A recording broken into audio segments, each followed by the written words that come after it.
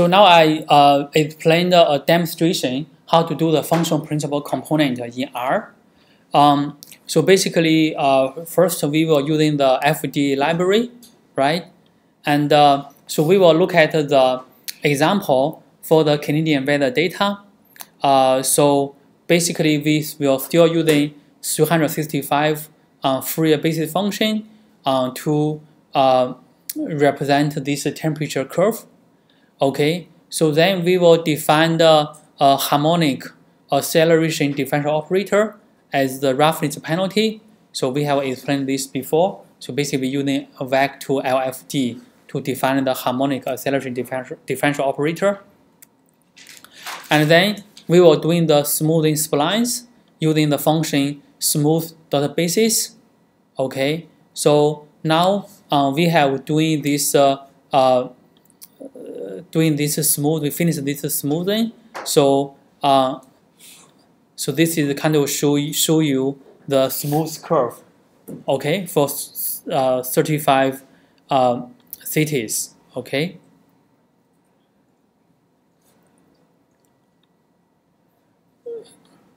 So this is the name of the 35 cities.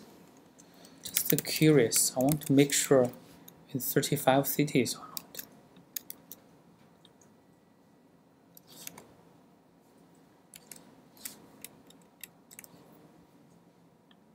Yes, it's 35 cities. Okay, so we can also look at the variance of this temperature curve. Okay, so we were using the function. Do we talk about this before?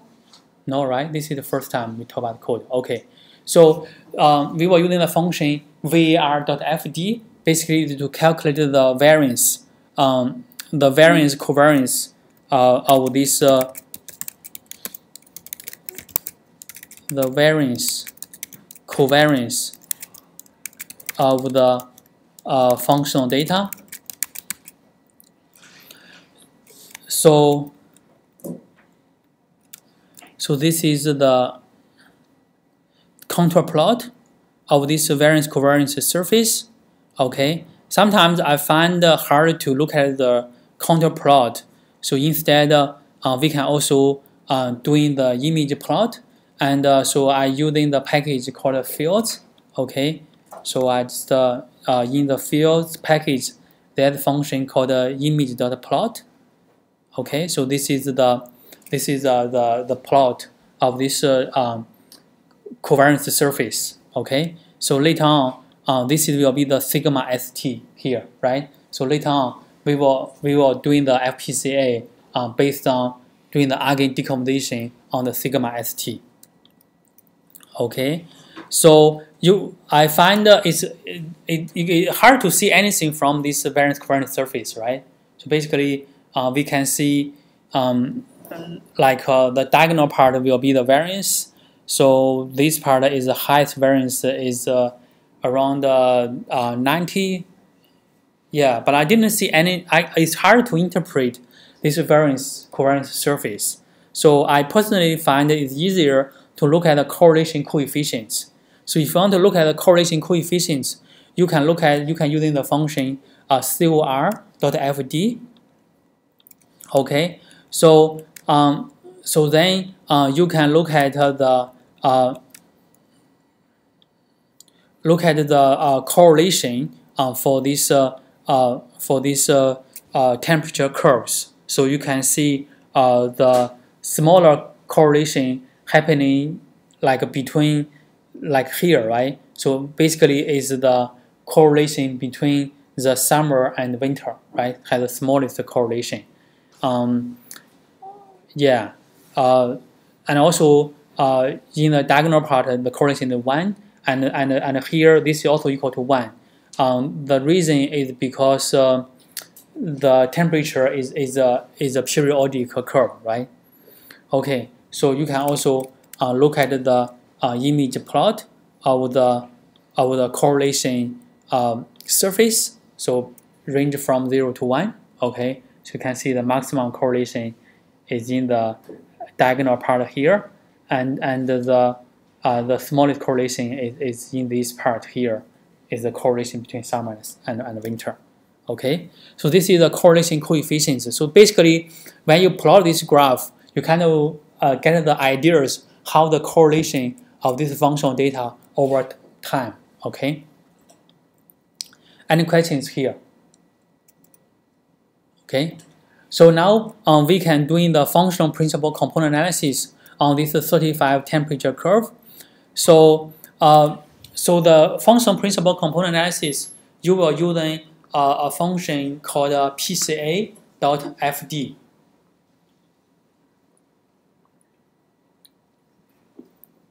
So in this function, you will first provide the smooth version of the temperature curve, and then you will tell this function how many FPCs you want to use. So here, generally for the number of FPCs, we recommend 3 to 4.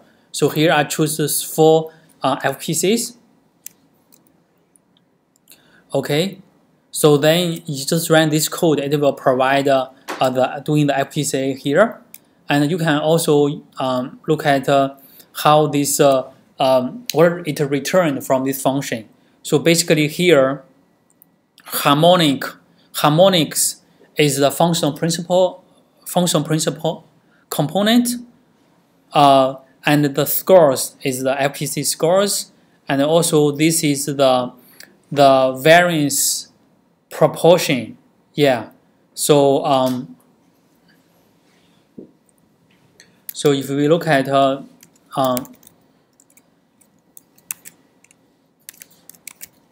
variance proportion, let's see. So this is the proportion of each FPC is planned for the total variations. Okay, and you also have the mean curve. Okay, so when you do the FPCA, it will automatically remove the mean curve first. Okay, so so the values here will be the eigenvalues. Okay, so here I plot the eigenvalues for each FPC. Basically, we know that the eigenvalue is also equal to the variance of the FPC score, right? Yes. So so you can see here the first FPC. Maybe I can just plot, give the number. I just want to give you the what this number looks like. It's hard to see from the graph. Okay, so this is the first 8 eigenvalues, and you can see here the first eigenvalues is like 15,000. Okay, and the next one become just 1,000, and the next one will become 300. So you can see the eigenvalues actually decay pretty quickly, right? It's like exponential decay, right? Yes. Okay. And so you may also look at more eigenvalues and to see what it looks like. And you can see after 13, so like in the 14th, 15th eigenvalues, it will become just 0.4, right? And compared to 14,000 for the first eigenvalues, is very small now, right? And so I believe if you look at it further, so basically you will see here when you look at it further, this eigenvalues basically is almost equal to 0, right? Yes. Okay.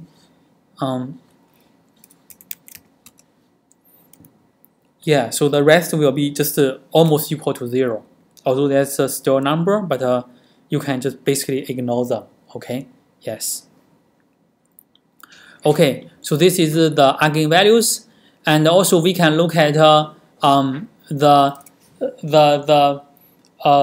cumulative percentage is planned for the total variations. Basically, is the summation of the eigenvalues divided by the total summation of the summation of total eigenvalues, right? So we can plot this. And you can see here, this is the cumulative variance is planned for the total variations. So if we use from here, you can see if you're just using 3 FPCs, it will be over 99%, right? Yes. So 3%, 3 FPCs for this case will be enough. Okay. So this is to show the mean curves. Okay. So you will just using the FPCA result, dollar mean FD, you will get the mean curve. Okay. So here, this red curve is the mean curve of this 35 temperature curve. Okay. So now we can plot the function principal components. Basically, is the LPCA result dollar harmonics. Okay. So in FDA package, it's called the function principal component as a harmonics. Okay. So after you get this, you have to evaluate this. This only return the function data object. So you have to do using eval.fd to evaluate this FPC at the time point from 1 to 365. Okay, so then we can plot the FPCs, and so basically, if you look at the dimension of this returns is 365 times 4. Basically, each column is 1 FPC evaluated at this 365 days. Okay. So then you can plot each column if you like. So here I just give you one examples. If I just plot the second columns, will be the second FPC. Okay, so this is the second FPC. Okay, yeah. So we have looked at this curve before, and you can see here when we look at second FPC, it looks like not very smooth, right?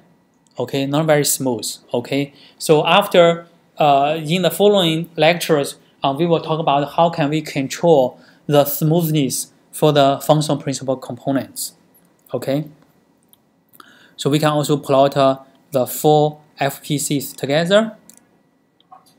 So this is the 4 FPCs. Okay, we have shown in the lectures. Okay,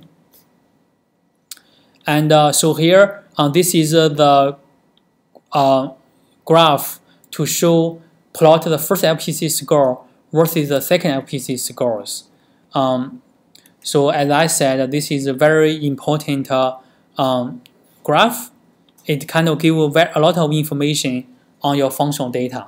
So it's basically if you put the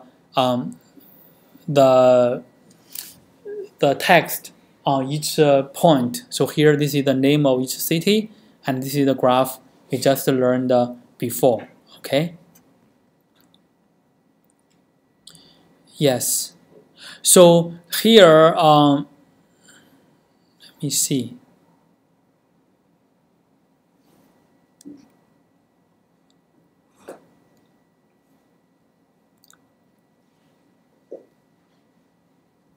So I have this delete place, right?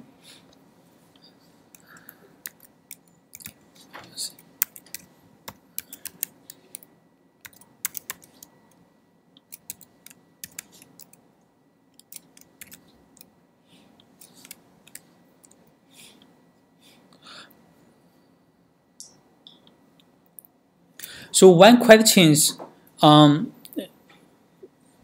people have asked me is about this second LPCs. So for the second LPCs, we know it's kind of the change of the temperature between the winter and the summer, right? So so I was asked why Winnipeg has the different sign with the red root. Okay, both of them are very are very cold in the winter, right? So the reason is so let me plot these three cities temperature curve together and to see why they have different signs for the second LPC.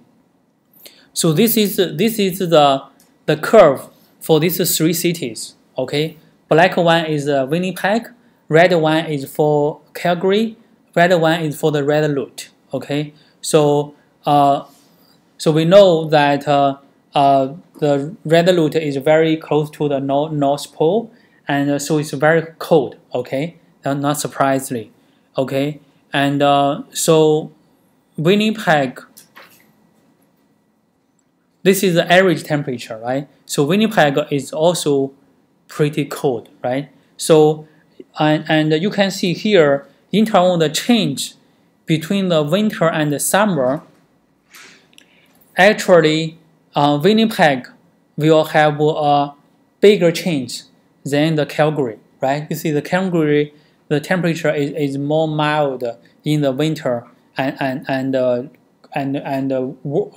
cool in the summer, right? So therefore, Winnipeg has a bigger change based on this between the summer and winter, based on this graph, right? So one thing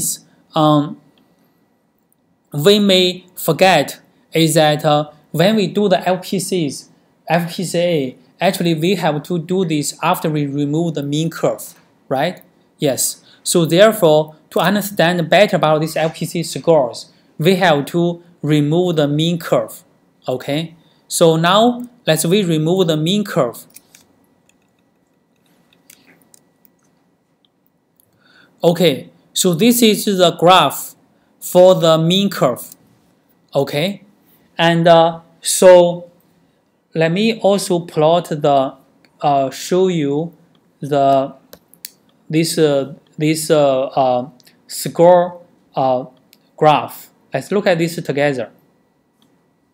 Oh, actually, I also need to look at the second FPCs. So let me plot the second LPCs.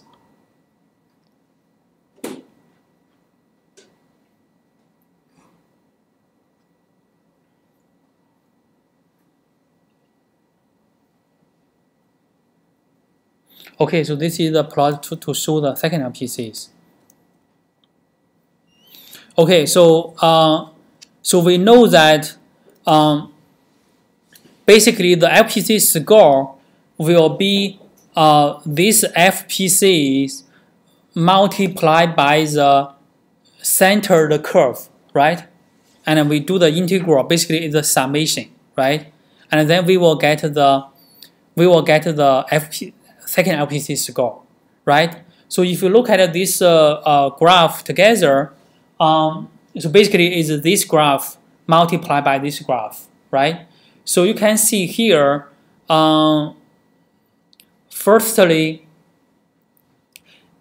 based on these LPCs, second LPC, it will be positive in the winter and negative in the summer, right? So basically is the winter temperature divided minus the summer temperature, right? So if you look at this temperature centered temperature curve, and so you can see Winnipeg is negative in the winter and positive in the summer. So winter temperature minus the summer temperature will be very negative, right? So that's the reason Winnipeg has a very negative LPC scores, right? And for the Resolute after remove the mean curve, it will become negative in the whole range, right? In the whole year. So therefore, the winter minus the summer actually become positive, right? Very positive. Because the summer in the Resolute is also very negative, right? That's the reason Resolute. Actually, for Resolute, you can see actually it didn't have a big change between the summer and the winter, actually, right? Okay, So here I would just want to explain to you why both Winnipeg and Resolute has a very cold winter.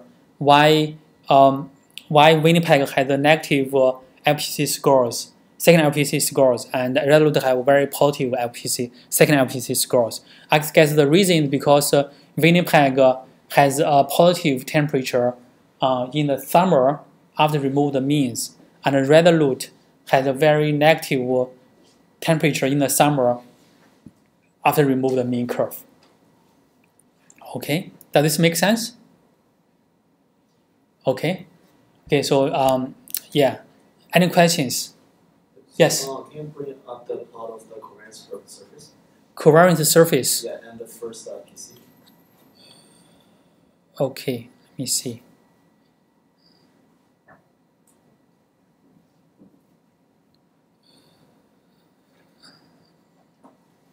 Okay, so the first LPC, right? Yeah, and the covariance surface. Okay. So this is the first LPC. So it's positive in the whole year, right? And covariance, you talk about covariance surface. Yes.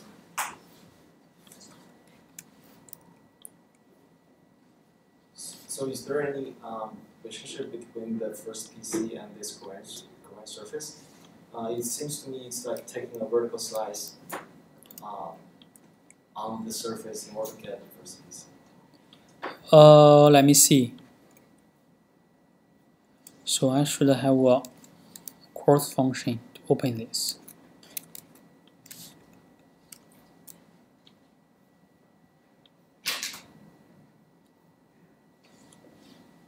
So Alex's question is, what's any relationship between the first LPC and the covariance surface?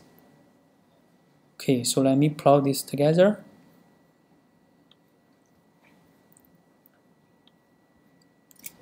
Okay, Alex, what do you find? So the first PC is like taking a vertical slice of the surface.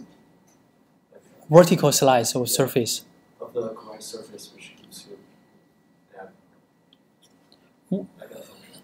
Does it make sense? I don't get it. Why it's taking the vertical? So if you have a surface, right? Yes. Then if you take a vertical slice, that becomes one-dimensional function. Yes. And that seems exactly the same as this first principal component function. Oh, you are thinking about this like a U shape? Yeah. Okay. Because you can see from the surface plot, in the corners, we have very high covariance, right? Yes. Which corresponding to the starting point and end point of the first eigenfunction. Yes. So you see the shape is actually the same as you take a vertical slice of the surface. Okay. Yes. Okay. Actually, this is a very good observations. Yeah. Okay. Yeah. So Alex's observation is that it seems the first LPC is exactly the vertical slice of the covariance surface. Yeah. Yes. I guess this is not a surprise. The reason is because if you think about you want to have if you think of the eigenequations, right? The eigenequations is sigma st times phi t, right? You want to make this as big as possible. In that case, I guess if this is big, you make it big. You give a big weight. And if this is small, you give a small weight. Probably will give you the maximized eigenvalues. Yeah. Yes. Okay. Any other questions or comments? Okay. So let's stop here.